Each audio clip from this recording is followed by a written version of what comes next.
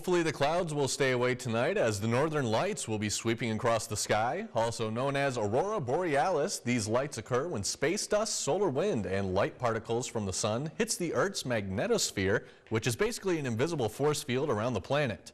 But planetarium coordinator for the Besser Museum, Jonathan Winkowski, says that this shield doesn't keep all of those materials from the sun out of the atmosphere.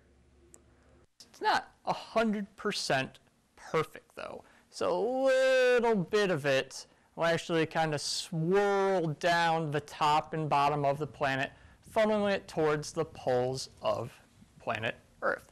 Have you ever seen like one of those little coin funnels before? Think of it kind of like that, except with magnets and solar wind. Winkowski added that it's not a guarantee that you'll be able to see it from your neighborhood, but he did say that there are locations around Alpena that will give you a better chance. If you really want to see it, your best bet is to head north. I recommend heading someplace dark, like the Headlands International Dark Sky Park right outside Mackinac City. It's a pretty good place to observe it. However, if you don't feel like taking that 2-hour drive, I understand if you just want to go to like Rockport and check out their dark sky park.